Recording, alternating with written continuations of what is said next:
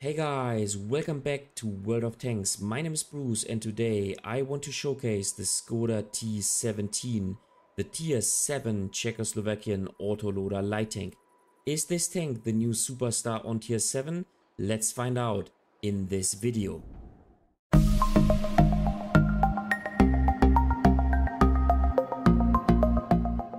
The new Czechoslovakian autocannon light tanks have entered the game, and the line starts with the Skoda T-17 on Tier 7.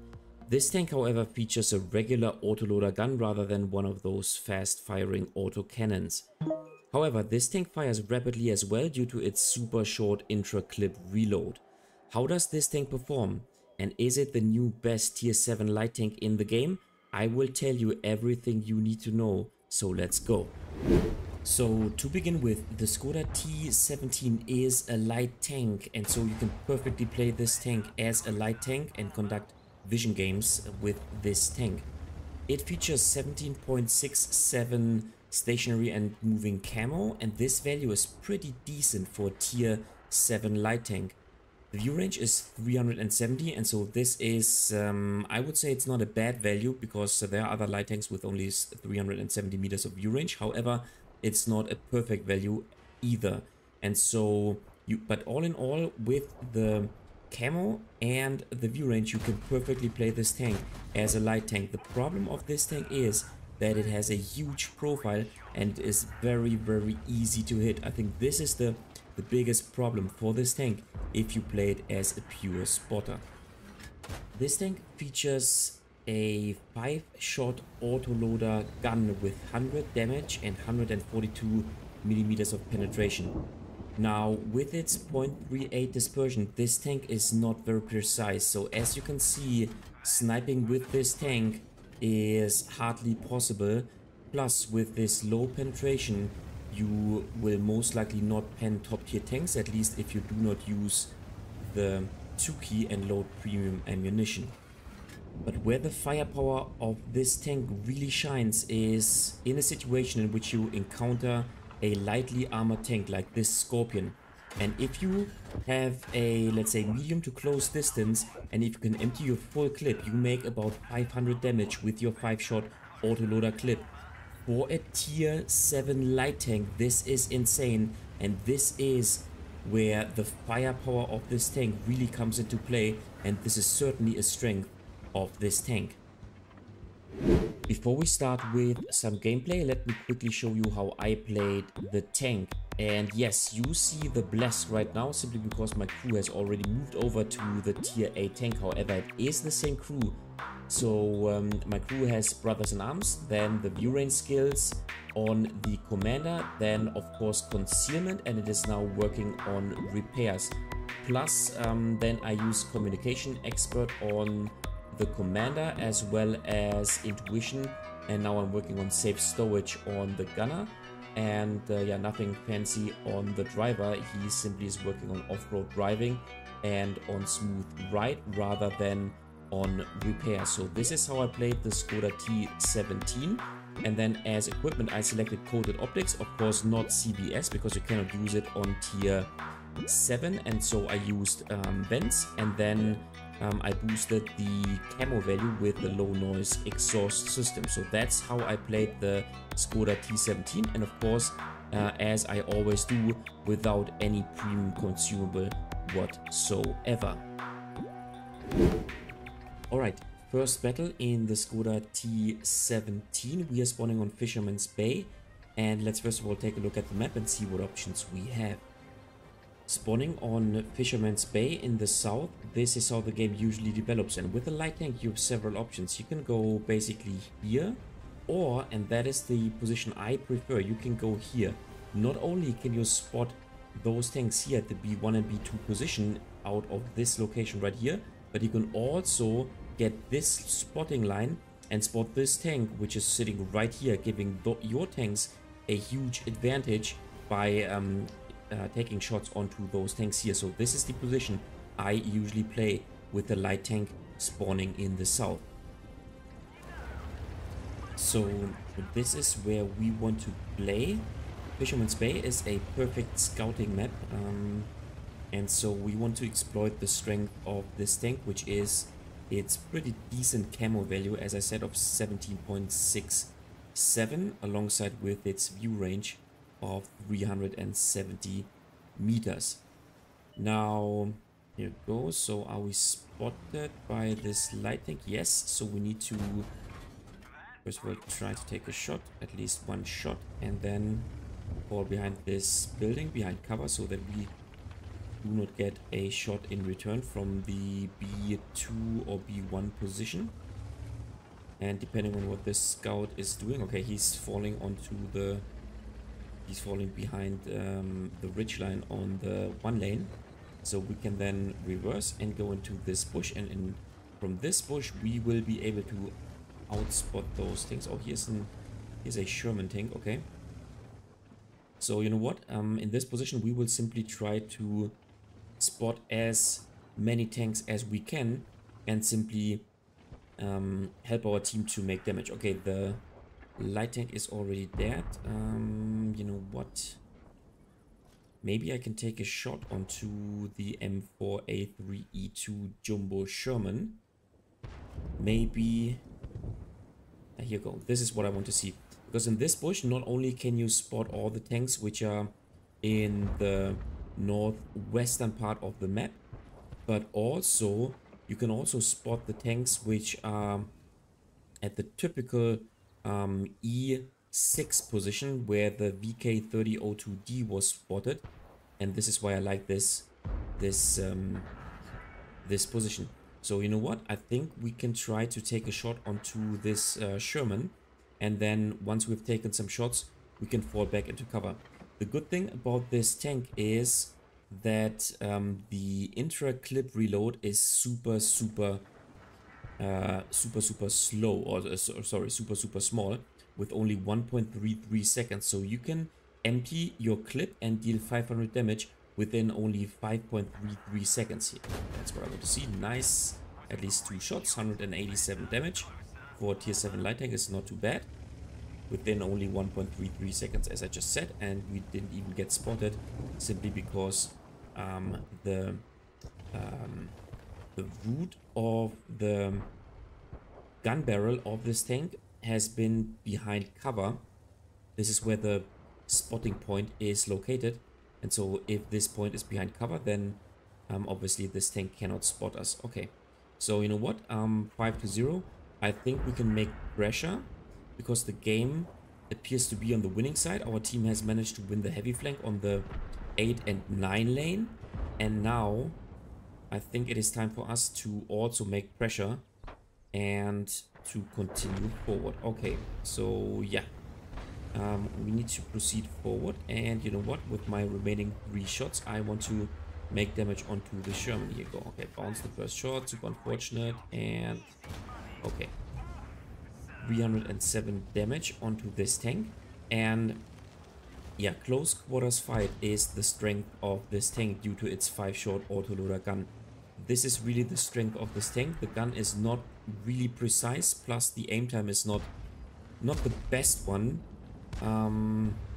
but that's just how it is. But if you are fighting in a very close distance, and if you can empty your 5 shots and penetrate, and if you can make 500 damage, then this is where the tank really shines. Now obviously, due to its poor penetration value of only 142, this tank is either pretty expensive if you load premium ammunition, or only reliable in a high tier situation.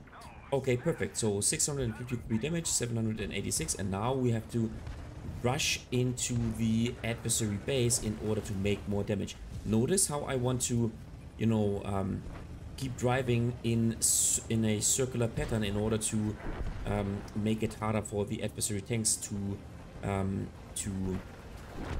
actually hit me. And so yeah, we can collect all this sweet spotting damage. Nice, that's what I want to see. Okay, now he's taking a shot onto us. We have to try to fully aim in order to hit our shots, and now all of a sudden we could increase our spotting to 2,900, and Maybe we can make a little bit more damage. Nice, here you go. And once again, this is the strength of this tank. Excellent. So all in all, we made about 1000 damage, about 3k spotting. So a pretty decent result in the Skoda T-17. Alright, second game in the Skoda T-17. Once again, a top tier scenario. And in such a top tier scenario, this is where you can make use of your firepower much easier compared to a low tier situation. But first of all, let's take a look at the map and see what options we have. Spawning on Overlord in the south, this is how the game usually develops. And with my light tank, I like to go to this position right here because it gives me enough defensive as well as offensive potential. And then later on, once those tanks can be taken under fire and maybe taken out of the game, I can then further advance to this position and try to make pressure on all those tanks which are in this position right here. Alright, so I want to start the game from this typical position. That's what I always do, no matter whether I spawn in a light tank or in a medium tank on this map from this side. The very important thing is you have to knock down those trees just like I will do in a second. So this tree has to be knocked down to the left hand side so that the adversary tanks are not able to spot you from the E5 position. Okay, here we go. This is a suicide light tank. Okay, perfect. He's taken out. Excellent. And so we will reload our clip, wait 10 seconds until we are not spotted anymore, and then we'll fall back into this bush. So let's see how it goes. One additional, let's say, drawback of this tank is its mobility. The top speed is not very good, at least compared to other light tanks. So this tank can only go forward with 56 kph, and this is a little bit less than basically all the other light tanks. So for example, the German SP1C can go up to 58, so can the Setter. The T-71 CMCD, for example, can go up to 64, and the AMX 1375 can at least go up to 61 kph. And also the power to weight ratio is worse than compared to most of the other light tanks on tier 7. So for example, the AMX has MX 1375 has 26. This tank only has 24 approximately, and then the yes, the SP1C is a little bit worse, but basically comparable to this tank. And then the Setter is much better, 27. And yeah, so the mobility is not bad, but it's just a little bit weaker than compared to the other light tanks on tier 7. That's just how it is. But I think this is a balancing factor due to the fact that this tank has a great firepower with its 5-shot autoloader tank, and the camo value, as I just said multiple times, is also pretty decent. So that's just how how it is. Okay, so we want to move forward like this and then try to surprise adversary tanks. And notice how I'm slowing down before I get into position, so to give my gun the chance to aim in. And that's what I want to see. I want to empty all those shots and do 500 damage with my clip. Excellent. That's what I want to see. There's another tank which has just been spotted. And notice how the reload time of the gun is also pretty good with what is it, 11.51 seconds stock. So this gives this tank actually a pretty decent DPM of 1781 stock, better than the one of the AMX 1375, and just a tiny touch worse than compared to the SP1C, the German tier light tank, and of course much better than compared to the Setter, the British tier 7 light tank. Okay, can we get a shot onto this tank? Yes, we can. Nice. And we'll take him out, and we want to fall back. We're spotted. Oh, okay. And we eat 2 shots. Fortunately, the T-3485M does not make any damage. This was a bit fortunate on our side. So let's now reload, and let's try to find the next tank that we can punish with our 5-shot autoloader gun. So here you go, there's the Leo. This tank also does not have any armor whatsoever, and so we will be able to, here you go, just empty our clip. Here you go, and let's fall back a little bit, and here you go. Nice, wonderful. So 3 shots onto this tank at least. Perfect. I think we bounced 1 shot on the gun mantle, which is fine. And now let's see. There should be another tank somewhere around here. No. Where's the VK3601H? Here you go. That's where he is. Okay, we get it. Okay, we are spotted. Okay, so okay. But I want to punish this tank, so maybe I want to once again fall onto. Maybe flank this tank, fall a bit to the left, and here you go. That's what I want to see. Okay, bounce this shot, super unfortunate, and can give me 1 shot in return, which is fine. And so I can empty all my shots. And yeah, with a 5-shot autoloader tank, all of a sudden you can make 1800 damage. And in a top tier scenario, as I just said, this is certainly the strength of this tank. Plus you can easily collect kill shots with this tank due to its fantastic intra-clip reload time. Okay, perfect. So let's try to be the first one arriving at the adversary remaining tank's position, so that I can collect all the damage. Here you go, and okay, so 1 shot, and here you go. Nice, so he is taken out. Let's finally reload our clip. 2200 damage, 500 assisting damage, and here you go. Let's once again take those tanks 1 by 1 if this is possible. Okay, they are okay. They now know that I am here, but I can at least collect some spotting damage. And okay, I missed this shot. Okay, that's how it is. But in the end, I make 2300 damage and 600 assisting damage, and so all in all, a decent result in the Skoda T-17. And as you saw, if you are in a top tier situation, then you can really make use of your firepower, and that's what you should certainly exploit in this tank. Alright, third and last game in the Skoda T-17, and it's now time for a little conclusion. And so all in all, what do I think about this tank? Well, in my opinion, this is a pretty decent tank. Now, after I saw some videos of other YouTubers, I thought that this tank is outstanding and the new best tier 7 light tank. But when I played this tank, I changed my opinion. I think the gun handling is a bit too weak. Now, this tank is balanced, don't get me wrong, and it is, after all this balanced effort of wargaming, it is a above average tank, absolutely.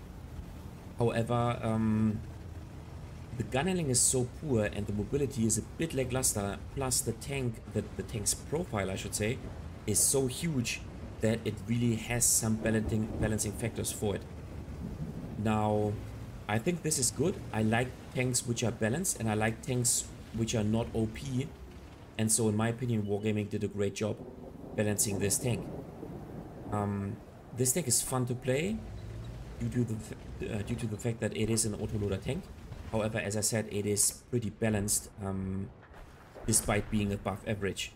And so yeah, I think good job Wargaming. However, this is not the best tier 7 light tank. I would say due to the better mobility and due to the more precise gun, I would actually say that the AMX 1375 is the better tank overall. However, this one is perhaps more fun to play due to its short intra-clip reload. Yeah, that's how it is, and I think you will find out that this tank really works well in a top tier scenario. However, if you are in a low tier scenario, especially in a tier 9 battle, then this tank starts to become lackluster. Of course, the positive side is that as it is a light tank, you can at least try to play the vision game and spot for your team. However, then on the other hand, from tier 8 onward, you will be able to use CVS on a light tank, and so this is a really big drawback for this tank. That's just how it is. So in a tier 7 light tank, you are a bit, let's say, handicapped when you are competing against top tier light tanks. That's just how it is. Alright, so let's now focus on this game. And okay, we're spotted, so we want to evade out of the situation, and we want to reload the clip and then push into the adversary base. This is kind of a standard move that I have done, or that I basically always do on this map. So let's see how it goes. And we want to push like this, follow the low ground so that we cannot get shot by tanks which are on the plateau on the A7, 8 and B7, 8 position. Can we get some shots onto this tank? Yes, we can, of course. And once again, this is the funny side of this tank. We can also spot some other tanks and maybe get some additional damage. Meanwhile, we want to reload our clip and then proceed to another position. So to position right here, and maybe we can spot some tanks which are in those bushes over there. No, we cannot. Let's go up here. We are not spotted, so this tells me that there are no tanks in this bush line. But here you go. There's the Su-152 that I want to spot in order to collect the spotting damage. Here you go. Nice. So an additional 600, approximately 700 spotting damage. There's the Scorpion, the tier 8 German tank destroyer, which we can of course clip out with our clip. So let's here you go. Let's fall back a bit in order to create a double bush situation. Let's aim in and let's now simply empty our clip. Once again, this is the advantage of this tank. So 478, some slight low rolls, but that's fine. And all of a sudden, we could increase our damage to overall about 2.6k combined. Excellent. Maybe some additional shots. Let me see. We have to fully aim in because the gun is not too precise. Unfortunately, this tank is not spotted anymore, so let's continue. And let's fall a little bit to the left. And okay, I just pushed the reload button, so I think that I will not be able to get any more damage of the Scorpion G. However, a little bit more spotting damage, that's fine. And I also think, yep, now he's dead and we will not get any more damage of the Panther. So yeah, all in all, a pretty fun tank to play. Certainly above average compared to all the light tanks on its tier. And a pretty decent job by Wargaming to balance out this tank, not making it OP, but making it fun to play, and then also simply above average. Alright guys, that was it for today with the video about the Skoda T-17. Do you like this tank? Do you think it performs well on the battlefield? Do you think it is the best tier 7 light tank in the game? Just leave a comment in the comment section down below. And as always, if you like the video, give it a thumbs up. This really helps out with the YouTube algorithm. If you find this video extremely helpful, then feel free to support me via Super Thanks. This way you can make a one-time donation. You just have to click this button underneath the video. If you adore this channel and you want to consistently support me, then consider subscribing to my channel or become a member, once again with the click of a button underneath the video. Thanks a lot, and I'll see you next time in another World of Tanks video.